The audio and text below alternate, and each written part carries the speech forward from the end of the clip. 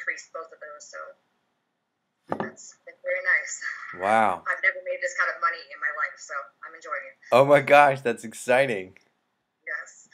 What I would have done differently, I Hmm. definitely would have gotten my team more involved in the Blitz and maybe got more connected with them. I didn't really do any trainings, and I talked to some of the teammates that I had before the Blitz started and kind of brought it up to them, and I guess just kind of left them to read stuff on their own in the groups without realizing that some of them work outside of the home and they missed a lot of things concerning the Blitz or different things that were going on in the group. So that's what I would have done differently, is connected more with my team.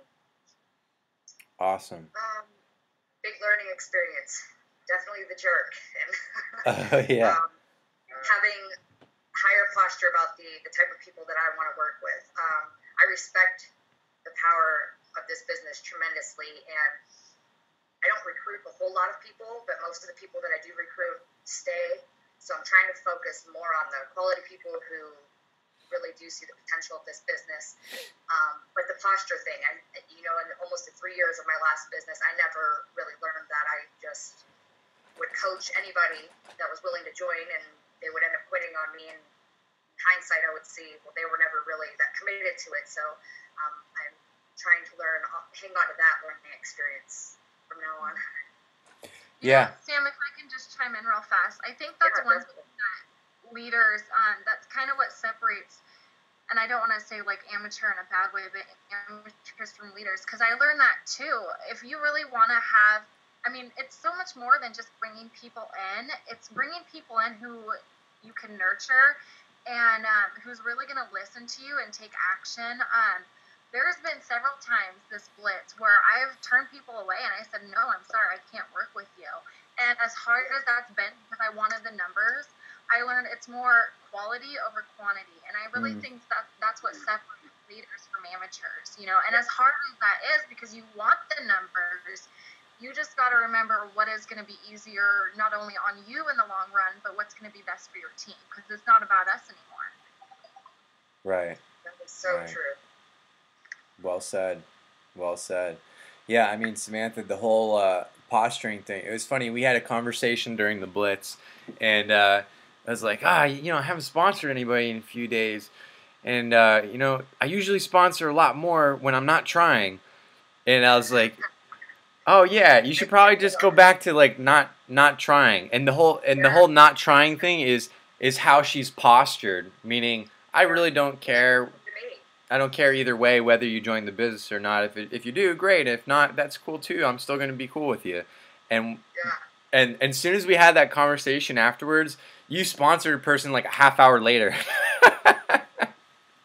Yes. And then the next day, I'm like, as long as I don't try, as long as I'm like, whatever, I don't care if you sign up or not. They just come out of nowhere. I don't even know half these people. All right. So Samantha's secret is don't try. I'm just kidding. Yes. In the morning, I wake up and I was like, oh, 3 people just joined my team in the middle of the night. Cool. Yay. That's awesome. Actually, something I said recently that somebody actually quoted me on is, if you chase people, they're never going to follow you. You'll never be a leader. That's true. Congratulations, Scott. I definitely seen you evolve into a huge leader right now. Yes. Thank you. Caleb, you have been so amazing these past 30 days. There has been times where I have came to Caleb like wanting to cry, and I'm just like, what am I doing wrong? And he's been so patient with me, and he's been so dedicated to helping me, and you seriously have no idea how much that means to me. Like, if I could give you a hug right now, I would. Thank you, Skylar. That's awesome. Awesome. And congratulations to the second and third place winners of this too. Very inspiring. I'm proud of everybody that took this by the horn and went for it. Awesome. Awesome, definitely. Hey, and last but definitely not least, we're gonna bring out Kate Rome. I want to hear the same awesome feedback from you as well. Number one, what did this Blitz do for you in your business? What were your results like? And what would you have done differently? And third, what was the biggest thing that you learned during the Blitz? Oh, wow. I'm going to start with the biggest thing that I learned. And the biggest thing that I learned during the Blitz is how to follow the leader. I mean, we played that game when we were kids, follow the leader. Everybody wanted to be the leader, right? Mm-hmm. So, you know, sometimes when you try to take things into your own hands and you try to experience it in your own way and do things, you know, out of the realm of how we're taught, things kind of fall apart. If you follow the leader and you follow the person who is actually doing it, you're going to be successful. And I learned how to do that. When Ron, or even Caleb, Ron is my direct sponsor, when he speaks, I listen. When he says, this is what you need to do, I don't care what I have to do, what time of day or night it is, that's what I go do. And why? Because he's doing it. And if he's doing it and he's telling me this is what you need to do, go do it, then I'm going to be successful too. And I actually found that out during the Blitz. Wow.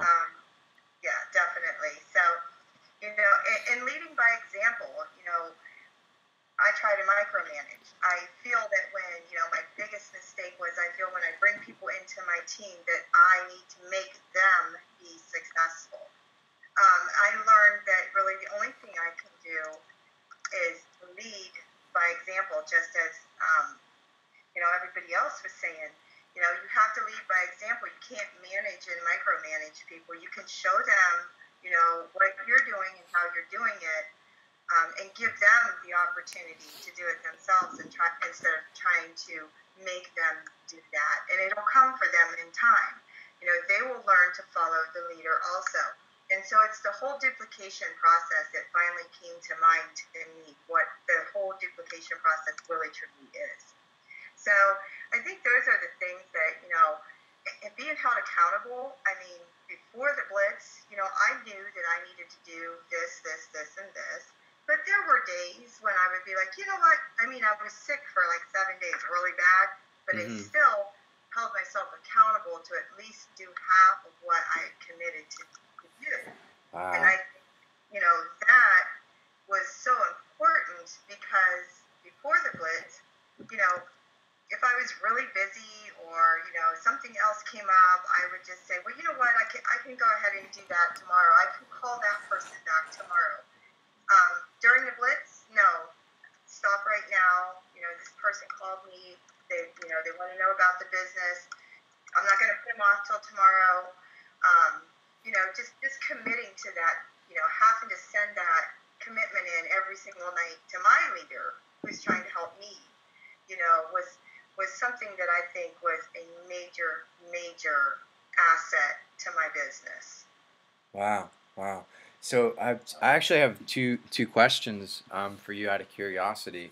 So would you say by using the point tracker and being accountable not only to yourself but to someone else as well, did you develop this this, you know, prospecting, this methodology? Did it turn into a habit for you? It most definitely did. I mean, because I may have talked to, you know, 7 people that day and it's 7 o'clock at night. And, you know, even if I was tired, I would be like, you know what, I have a goal. It doesn't matter if I sign anybody up or not, but my goal is to talk to 10 people every day. You know? And, I mean, actually, I have quite a few people kind of on the fence. I will not go to them. I showed them the opportunity. They know how to get a hold of me. I post things on my Facebook so they can see how I'm doing. Nice. And they can come to me now, you know, because you want people in your business that have the initiative to step up to the plate and make that commitment. You don't want to drag them into your business. So, and so I think that's the key. Exactly. And I think the whole accountability, the point tracker thing was just phenomenal. That's something that I probably won't stop doing for myself. You know, keeping my own point tracker so that, you know, every day I know this is what part of my job, this is what I do for my living, and I need, you know, I need to do this or I'm not going to succeed. Yeah. Kate, you can keep sending it to me too. I'm happy to have it. Hey, I think one thing that everyone needs to know, and I mean, it's hard to remember that, and this is, I guess this was the biggest mistake I made trying to recruit my other companies, is if you have to convince people to join, you're going to have to convince them to work their business too. By doing that, you're going to be micromanaging, And that's why I left direct sales, because I was tired of micromanaging people. And I'm like, you know what? I just leave it be. If someone says, well, follow up with me on whatever date, I'll follow up with them. And if they don't message me back, I'm like, okay, bye. You know, message me. You're ready to take this seriously. And I don't say that to them exactly, but I just let it be. I detached my emotions away from it. And I said, you know what? If people really want to do this, they're going to come to me. I give them the information. Now, whether they decide to do something with it or not is up to them. Because to me, time is money in this industry.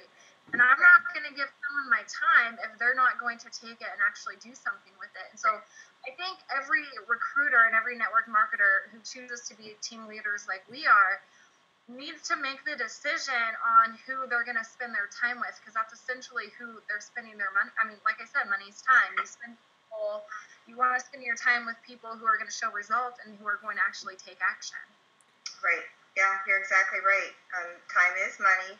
Time's very important, you know. So, and I followed Ron's lead. He had a conversation with me one day for about 20 minutes, and I just pretty much took in everything he said. And one thing that I do specifically remember him saying to me, because I was having a really hard time with this: detach.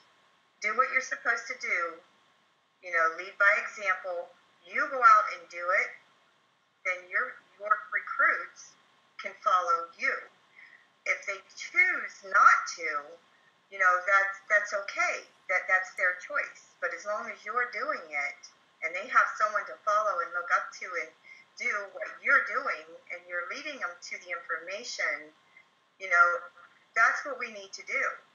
And I find that when you let go and you do that, then your recruits begin to actually follow and do what you're doing, because you've done what your sponsor has taught you to do and your leader. So it's just like detaching and letting go and letting it flow. Yeah, that's powerful, Kate. That's powerful. Man, you guys, all three of you ladies have just grown tremendously. It's like night and day from the beginning and end of this Blitz now. I'm so impressed and proud and blessed just to be working with you guys. You guys rock. Thank you. Well, we have awesome leaders. I mean, look at you guys. So you're the one who brought this whole idea out here. You're a true leader, bro. For sure. Definitely. And I think I see. Appreciate you. Yep. I said I think I see three. Without you and Aaron. What's that? I said I couldn't have done it without you and Aaron. Aaron was the one teaching me how to recruit, and you were the one keeping my butt in track, Aaron. That's exactly right. I mean, you know, and there's Caleb. Caleb is so fantastic. I mean, if he posts something, I'm reading it. I don't care what I'm doing. If Caleb is posting something, I'm reading it. Yeah, right. To everybody else. Definitely. All right, let's jump back into this. Thank you guys so much for your feedback and sharing that with us. Okay, so we answered those questions. And next, what do we have for us here? Bear with me here. First time using this platform.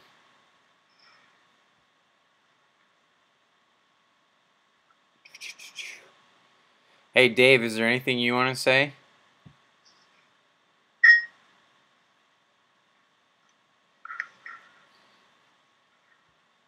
No, I think Dave's muted. Out there.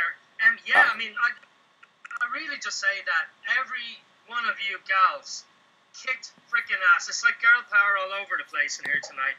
And, you know, I'm blown away by watching you. You know, you're doing exactly what I did. When I started DS Domination, I mean, my first month, I recruited a bunch of people, I think over 100, and I kind of just did a massive push. And that's what a Blitz is designed to do. It's designed to start you off with a massive push and build your teams fast. And if you can do that, then, you know, comes a time where you can actually you can relax a little bit and watch your teams grow and help your team when they need them. But, you know, I mean, I think, Ron, you'll pitch in there with me, but a Blitz is designed to really give that initial push when someone comes into a business and build that team as quick as you can. Right. And girls, you know, I mean, you blow me away, you know. You just have, I'm speechless. That's awesome, man. That's awesome. Yeah. Well said, Dave. You know, normally blitzes are done. You know, you're going out and connecting with people every day. You're bringing people into your business. You're getting the right mindset. You know, and you got to have that attitude that who gives a shit if someone joins or not, because there's an abundance of people out there. You know, you can't be hanging on chasing people around the place. You're the prize, and I can see that attitude developing in every single person. Yes. Yeah, that's the most important thing is, you know, don't worry. If they want to sign up, they sign up. You talk to them. I give them a couple minutes and tell them what it's about, and, you know, you move on to the next one. Right. Okay, can you guys see the PowerPoint again? Yeah. Yes. Okay, great. It's Sorry, I sat on my mouse and it kicked me out of the webinar. I was like, okay. what's that? All right, so we have our do-it-yourself Facebook formula, and we got our own formal name now. And this is, you know, Facebook recruiting is something that me and Aaron have been doing for years. I know Dave's been doing it for years as well. So he's kind of fine-tuned and really honed this process down to a science. And I think two of his best success stories are, you know, the Couch Queen Delilah and Skyla. Delilah and Skyla, they rhyme. But Aaron is you know, kind of brought this to the team, and let's just talk about him for a second. He can't be with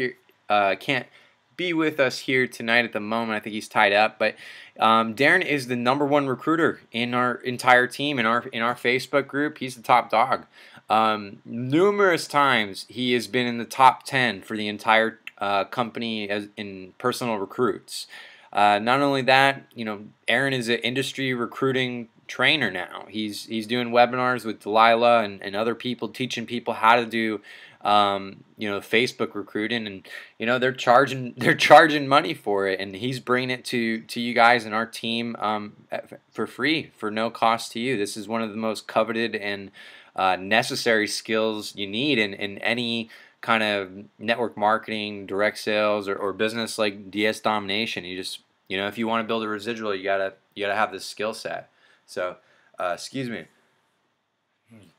And he's just one of the best MLM leaders, period. I've known Aaron for years and worked with him. And every time I was on an incentive trip, Aaron was right there with me. And anytime we were doing a national expansion team meeting or getting higher level coaching, he was right by me too. And we didn't really know each other at the time either. It's kind of funny. But Aaron is creating leaders and trainers, you know, in our team. And tonight you're going to be hearing some cool stuff from our one and only Skyla. Warning, she is one of our emerging leaders.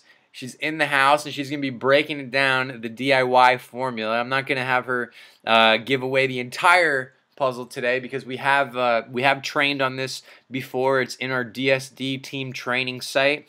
You can find that in the Facebook group at the very top in the pinned post. You want to make sure that you get on there, register, watch the trainings back there. We have all the tools that you need to succeed, whether it's drop shipping, whether it's affiliate marketing. We got it. It's there. And you know, these three ladies tonight, they simply implemented. They were here at the beginning of the Blitz. They watched. They saw the training. They implemented, and look at the results they have. So, Skyla, I'm going to turn it over to you. First of all, I want to say this is kind of like my first time teaching people how to do this, so bear with me. Ron said he would help me if I need help, and Delilah, you too. I know. I mean, you do this on like a weekly basis, like 5 times a week. So yeah, well, Aaron and I have the formula that we run together for people that aren't in DSD. So yeah. Yeah, and you know, honestly, I think that well, one thing you got to remember, and people keep asking me, how are you recruiting so many people? And I was like, I don't know. I'm just following what Aaron told me to do. I'm not doing anything special.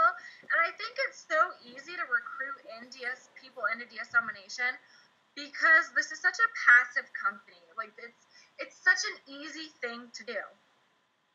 Mm-hmm. It really is. It's so easy. It's one of the easier companies out there in this industry.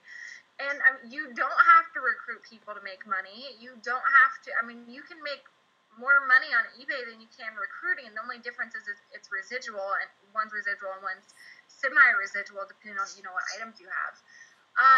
So the first thing I want to make known, and the one thing Aaron definitely wanted me to make known, is one thing you have to remember is if you want to recruit people, you need to be talking to people. You can't, and what I always say to my team, especially when it comes to eBay listings, the more hooks you have in the water, the more fish you're going to catch. So unless you're talking to people, you're not going to be recruiting that many people into your business, and that's huge. I made it a point to talk to, or at least try to talk to at least 50, 60 new people a day during this Blitz. There were times where I couldn't, obviously I have 2 kids. They do keep me busy. Things come up. My husband was sick for almost 2 weeks and was out of work. So that was really hard because I was trying to take care of him and my kids and the Blitz. And so, I was being pulled in all different directions. But that's just one thing that I want you to remember. Whether you're doing the affiliate side or the eBay side or both, the more hooks you have in the water, the more fish you're going to catch. That's key. So the more people you talk to, the more people you're going to recruit. I'm just going to screen share here real fast. Okay, this group right here, 5K friends and 30K. We're still looking at Ron's screen. Oh, let me